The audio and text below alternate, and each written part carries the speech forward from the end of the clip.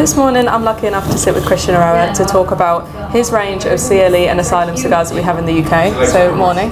Hey Callie, how are you? I'm good, thank you. Yeah. So obviously a lot of us will be familiar with CLE and Asylum. When and how did you break into the UK market with the brands? It's been a long way coming. Ever since the Camacho days, London has always been that one city. I mean, obviously you talk about the UK, but London is always that one focus. Yeah, it's different. It's completely different. And it's especially painful for us because it's the easiest route into Europe usually, because out of Miami is the best flight. So every time we would come into London, you walk to that duty-free store, and you always, man, I want to get the cigars in there. Yeah. It's always very complicated. So finally, after 20-something years, we ran into Scott Vines and Tor, your company, and I really like what you guys were doing because I like the focus on these. You guys call them New World, which I hate that term. Yeah, I know. Yeah. All right, but I call them the Caribbean brands or something. I know. But there was a really good focus for brands from countries like ours because there is a story. There's such a really good story. Yeah. You know, there are the same people that had to leave Cuba, that had the industries in Cuba, the same people that built these companies in Nicaragua, and they built them in Honduras. You know, where my father was the group that went to Honduras. Yeah. And so we have a story to tell, and I think we make really good products as well.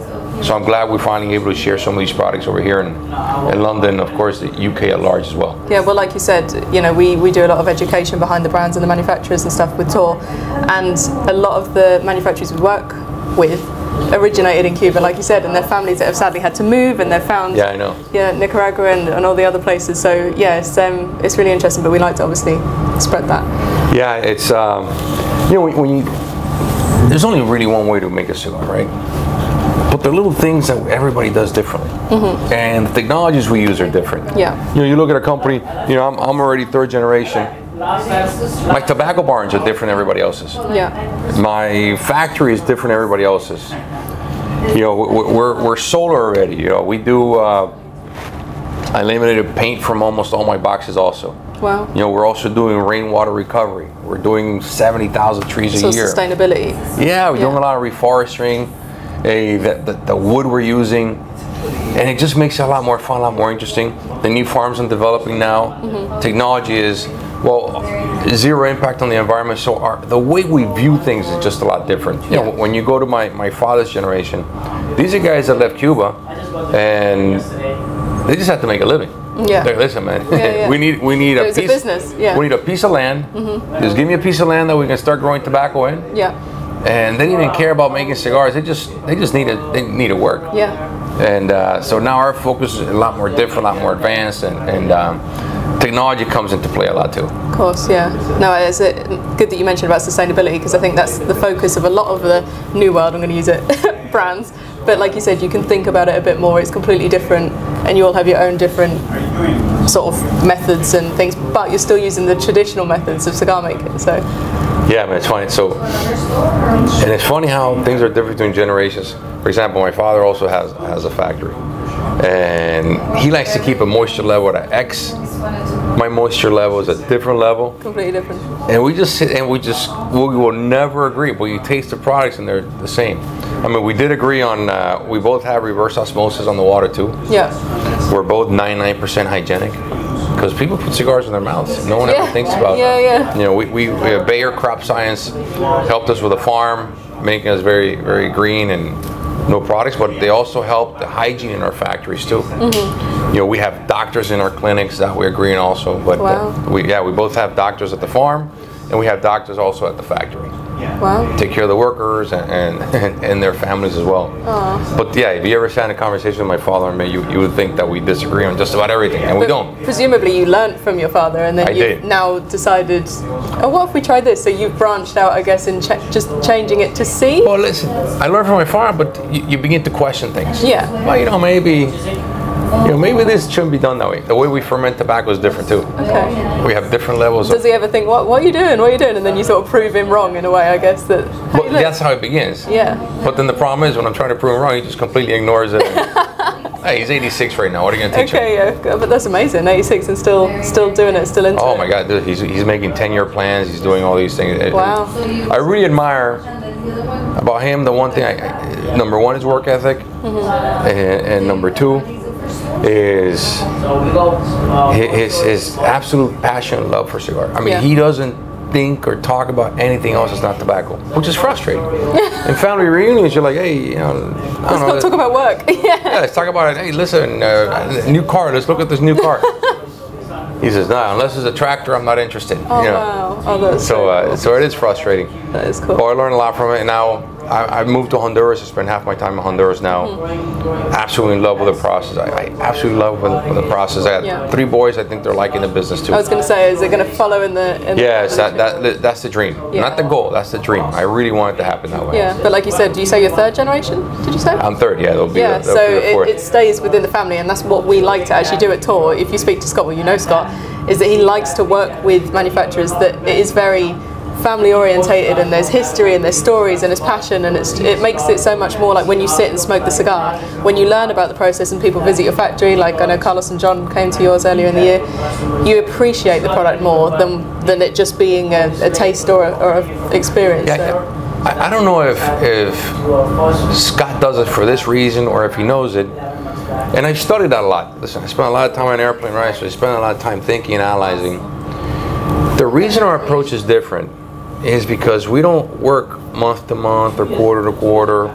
It's not about, hey man, I'm not the president of XYZ company, I want to keep my job. Blah, blah, blah. Our decisions are, you know, in my company it's a 30-year sunset. Whatever decision I make right now has to make sense for us in 30 years. So we did a repackage of CLE, finally, like the 3rd or 4th. Finally, CLE found its identity. It took 11 years for that brand to find an identity. 11, 12 years, which is fine. Listen, we stumbled a lot. You know, we asked for a lot from our customers, and they were patient enough. 90% of them, 10 is like, listen, screw you, Christian, too much work already. No, but they're very patient. So we make these decisions with such a long-term view in mind, because I want, and also, you know, when you build a brand from scratch, you realize, you know, after we sold Camacho, we realized that building a brand is a lot more work than I thought. So you want to be very careful, because you can, one poor sale, one poor decision, you know, expenses don't break companies, bad decisions break companies, or brands too. So we have a very long-term view, and I think that's what Scott likes. You know, Scott, or that's what he appreciates, and I think most of us family-owned businesses, we think the same. We want things to be steady and normal. If we ever had a brand that grows 500% a year, we don't like that. It's too quick. It's fast, quick. It's too nervous, because it grows 500. That means it can drop that quickly too. So all these things are scary to us. We like solid and consistent. It's. I bet you if you sat here with Carlos Fuente and George Padron, they would probably give you the exact same answer. They don't like that. You know, we like steady. Okay, I'm going to quiz you now on CLE. What is your favorite cigar that you produce? What is your go-to? You know, there's a cigar that I'm having trouble making. I can only make 30,000 of them a year. It's called the Eiroa Dark. What I do with the Eiroa Dark is I take the tobacco plant. So tobacco has primings. First priming you leave on the ground. Then you have the second priming, and you take off the bleed. It goes from the bottom to the top.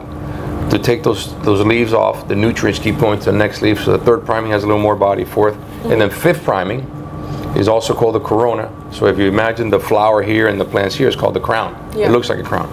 So we make that cigar only from the corona leaves. If you touch this chair, it's like thick leather. The tobacco is very, very thick. That's my go-to cigar. I can't make that many of them, but when I make them, when I get a good batch of tobacco, I do it. There's a new farm we started in South America, and the new batch of tobacco will be ready July 12th. So I go back to Honduras to blend that batch for this year.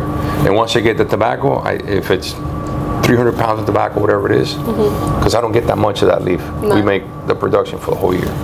So this year we'll probably make about 33,000 of those cigars. And where do they end up going around the world? Is there like a particular?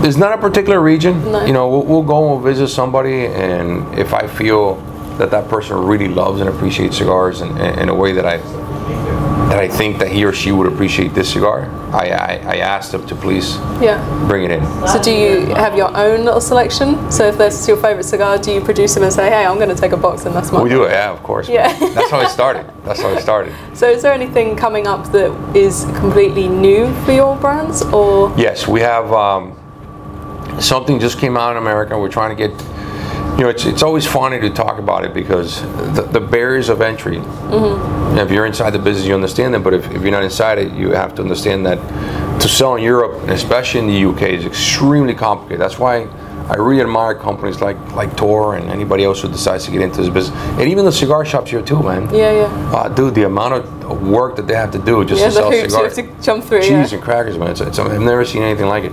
So there's one called the Asylum 867, which is an aromatic line. Okay. And there's also the Cool Brew. Those cigars are now just in the US, and we're beginning to sell them in Europe. I don't know when they will be here in the UK.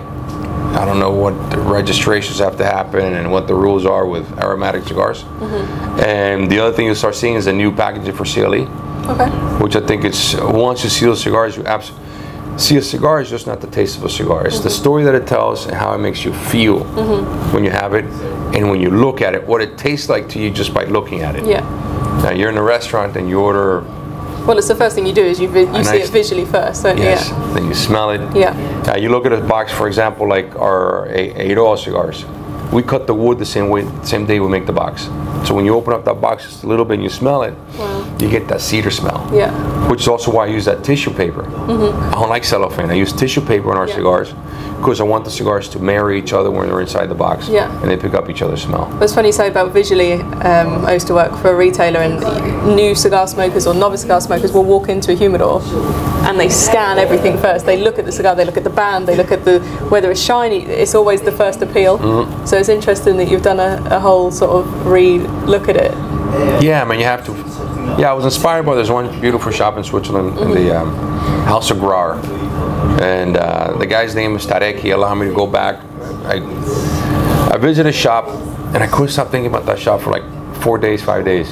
So I called the guy that does my designs out of Honduras. I said, bro, I need you to fly to Geneva. I called Tarek first, gave me permission. And we sat there for a day and a half. Well, and just sat there and looked at everything, and that's where the inspiration came from. Okay.